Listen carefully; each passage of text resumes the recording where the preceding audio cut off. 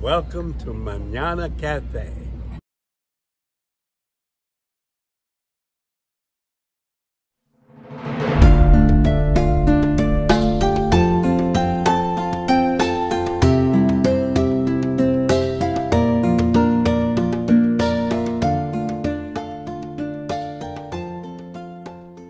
Hello everyone, my name's Tom. And I'm Jim. Welcome to Mañana Café, A podcast designed for those interested in finding new and exciting places to eat in the Albuquerque, New Mexico area. Together, we've visited plenty of interesting restaurants and hope to introduce you to many others by listening to Mañana Café. Hey, Jim, we departed Rio Rancho and returned to Albuquerque. Where did we eat? Burger 21, an award-winning fast casual restaurant. Located near the intersection of Interstate 40 and Louisiana Boulevard. They're open 7 days a week, starting at 11 a.m. They have fresh salads and handcrafted shakes. And there's Cheesy Wednesdays. They do catering. Look, Jim, there's enough mini burgers to feed an army. Or a Navy. Doesn't that remind you of the sliders that we ate when we were kids? They certainly do. Burger 21's first New Mexico restaurant opened its doors in Albuquerque on October 2018. Tom and I visited for the first time in January 2020, just before the dreaded COVID arrived. There's seating for approximately 100 guests inside and another 30 additional in the outdoor patio area. Here's some of their artwork, Tom.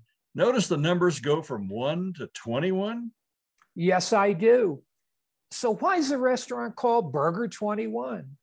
Well, they taste tested hundreds of recipes and came up with 21 distinct menu items. And now you know the rest of the story. We invited our good friend Paul to join us. Welcome to Mañana Café. What did we order?